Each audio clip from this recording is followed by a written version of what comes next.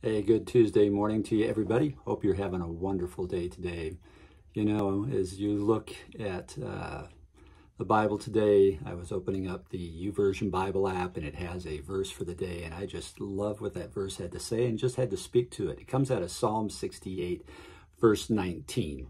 It says, "Praise be to the Lord, to God our Savior, who daily bears our burdens." Praise be to the Lord, to God our Savior, who daily bears our burdens.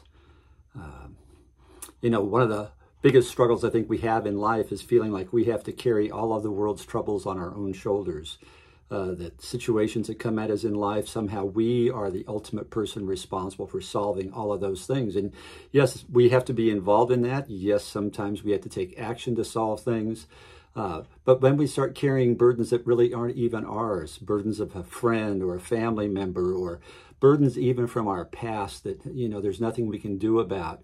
And we try to put all of that on our own shoulders, and it weighs us down. It makes us weary. It can make people fall into depression.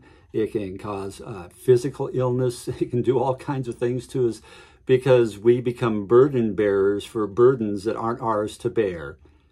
But we do have someone who wants to, can, will, and is able to bear our burdens. And that is the Lord himself, God, our Savior. So today, if you're carrying burdens, stop trying to carry them on your own. Turn them over to the Lord.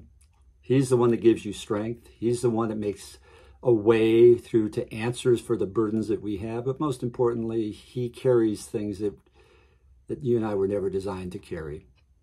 So take those burdens today, hand them to God, and allow him to begin to work on those things in life that need to be taken care of.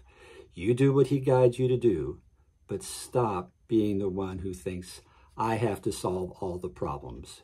It is God who carries our burdens. God bless you. Have a great day.